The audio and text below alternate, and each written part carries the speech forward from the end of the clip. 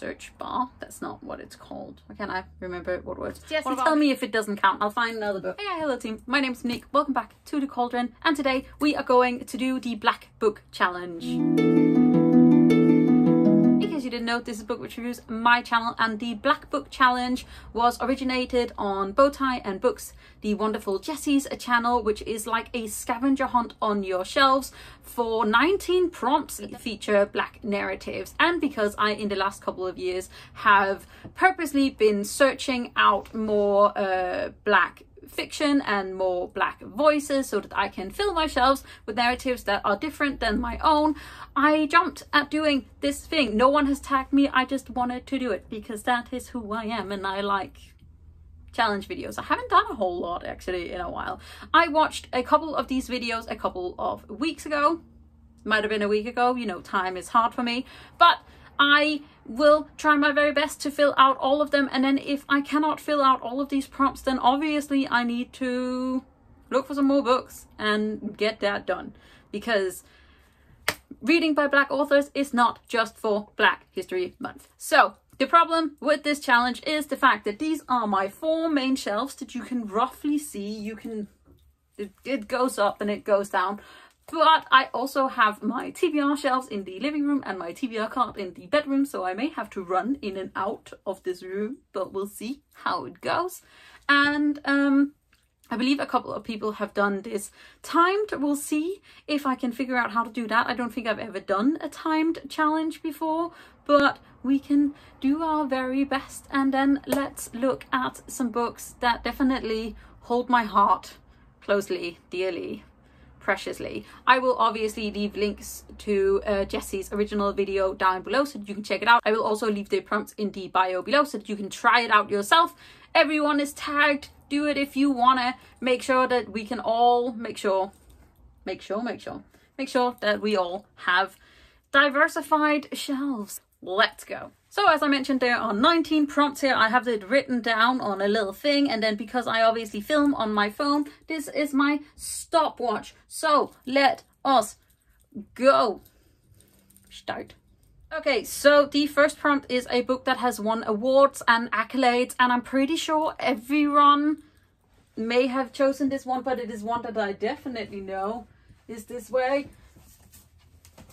And it is the Broken Earth trilogy by N.K. Jemisin, where each book have won the Hugo Nebula Award, which is wild. This is such a great book. I will not speak more of it. Let's move on to the next prompt. Okay, next prompt is a book with a disabled or neurodiverse character, and I got here we go. This is A Song of Wrath and Ruin by Roseanne E. Brown. One of our main characters has anxiety, and one of them, I believe, has panic attacks. So, neurodivergent. Yes. Next prompt is author with a first name beginning with M-R or Z. M-R or Z. No, M-R. Ooh, ah. We got Black Sun by Rebecca Roanhorse, which is absolutely stunning. I'm pretty sure Rebecca, yeah, she's black and indigenous, so this counts. Or at least I think it counts. Jessie, tell me if it doesn't count. I'll find another book. Number 4 is not set in the US or the UK. Can I reach this? Come hither. I can't reach. Ha ha ha. We have My Sister the Serial Killer by Onyeka Braithwaite, and this is set in Nigeria. Yeah, Nigeria. 5, featuring a queer central romance. I have many of those. Bear with.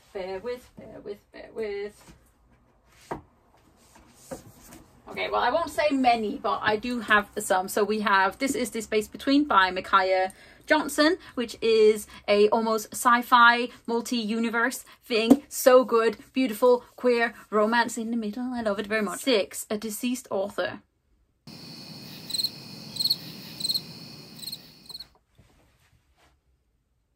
I don't know if I can fill that one.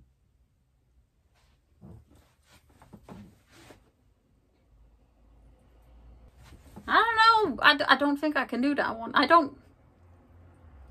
Who's dead? Who's dead that I would have? Fail, Monique. 7. A book classified by several genres. Beep, beep, beep, beep, beep, beep, beep, beep, beep, beep. Oh, okay. The Deep by River Solomon, which is both fantastical and speculative. Possibly, maybe. I don't know my genres well enough to do this game, apparently. 8. A debut novel. Ooh, wait. Where are you, my little love? Dun, dun, dun, dun, dun, dun.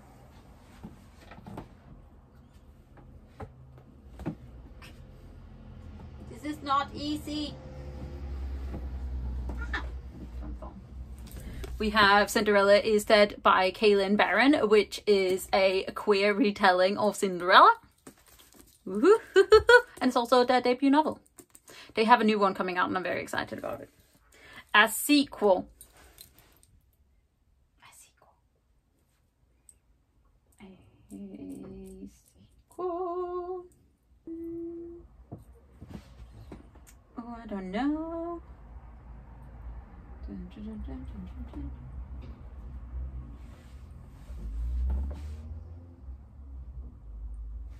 Leaving the room. Got the second book in the Broken Earth trilogy. This is the Obelisk Gate because the other sequels, I don't have them yet. 10. Afrofuturism or speculative fiction. What is speculative fiction again? Oh, okay. Remote Control by Nnedi Okorafor. Is it Nnedi Okorafor? I feel like it is. Basically, this one has a young girl who is basically adopted by Deaf, but Deaf is like an actual person of some way, not just a construct. I think. Is that speculative? I don't know. I need to look these things up. A book that has received an adaptation. I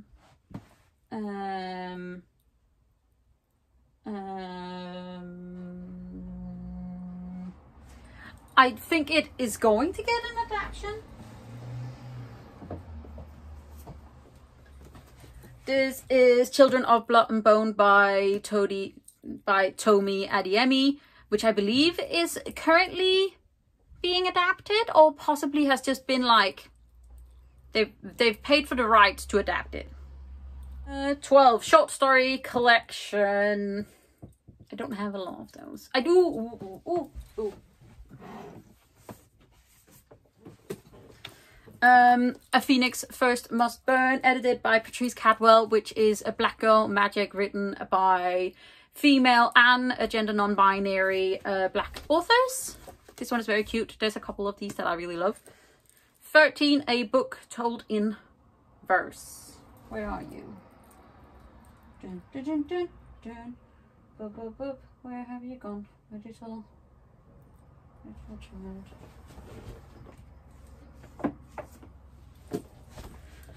The Black Flamingo by Dean Atta, which is told in verse. This is super cute. I read this in like less than an hour.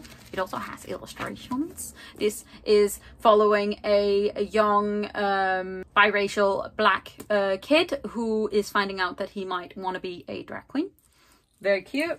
14. Trans or non-binary character.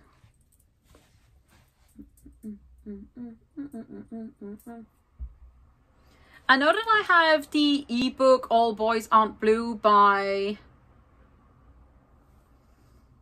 is it Michael Johnson? I feel like that's not what it is. Possibly. That might be it, other than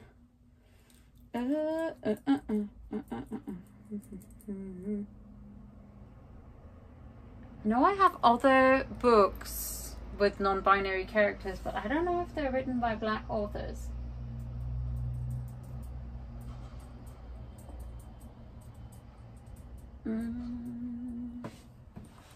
No, so we're saying that one. Guess I gotta get better about that. Prompt number 15 is literary, contemporary or non-fiction centering a fat individual. I know I have the ebook of Get a Life, Chloe Brown, which features a black and disabled main character, but do I have another one? I don't know if they're explicitly fat though. Like if it says in the book that they're plus size. Guess we're going with that. Some ebooks. I don't know. I feel like I'm sneaking around the prompts. I will do better. 16, a book about Black Lives Matter or Black liberation. I think I have a non-fiction one about that. I don't read too much real. And this is Why I'm No Longer Talking to White People About Race by Renee Edo-Lodge. I feel like that's not the way you say that name, but this is a non-fiction book about racism. 17, a silly, cookie, shy, or nerdy protagonist. Ooh. I'm ruining my shelves for this. We have The Good Luck Girls by Charlotte Nicole Davis that features a couple of sisters. One of them is very quiet and like very reserved. This was a really good book. It's like weirdly Western but also magical. It has demons and stuff. It has a sequel coming out. I'm very excited. 18, a work of non-fiction. There. We have Becoming by Michelle Obama, which is her biography. 19, an author with a new book releasing soon. I've said a couple of these. I've used a couple of these already. There. We have, this is an arc of Witches Steeped in Gold by Sian Smart, which is a Jamaican inspired fantasy, which comes out on the 20th of April. Does that sort of count? We also, where is she?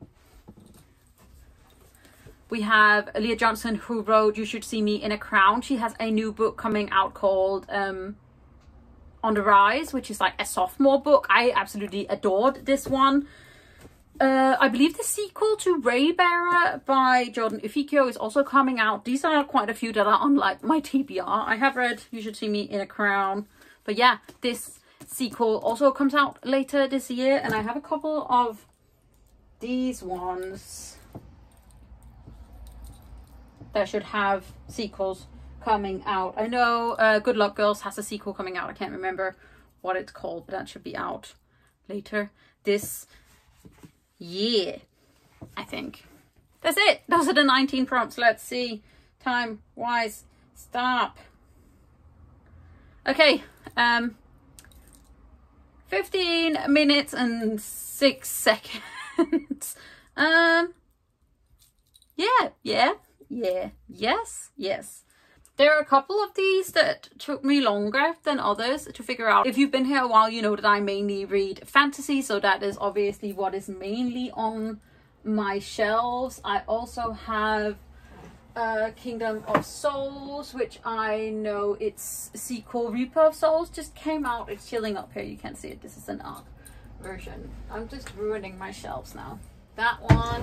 We have P. Delgy Clark's The Blackguard's Drum. Ooh, that would have been good for the speculative fiction one, because this is set in like an alternative New Orleans, which I really enjoyed. I definitely want to read more by this author as well. Ooh, we have The Court of Miracles, which is like a YA retelling of Les Miserables. So I do have more books. I just don't like, I need to find more books that features fat individuals, definitely. And I am always on the hunt for books that feature trans or non-binary characters as well. I do have a couple of those but they're just not written by Black people.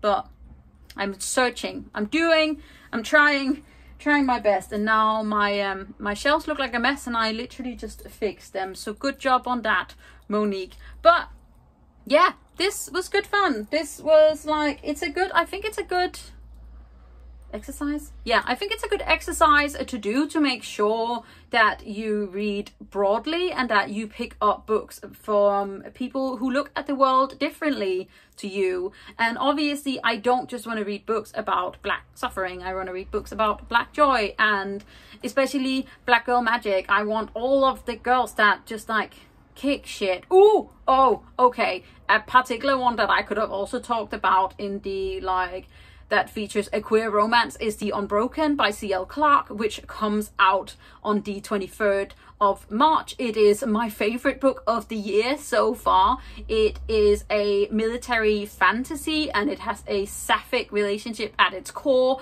It's about conquerors and military and what you're willing to give up for people, and it's so good and I highly, highly, highly recommend it. But yeah, that's it. That's the challengey thing. Now I just have to edit this. I don't know how I'm going to edit this and keep the ticking clock thingy at the same time, but please do check out Jessie below. They are absolutely wonderful. Give them some love. And if you want to do this prompt, then let me know in the comments that you've done it, and then we can like support.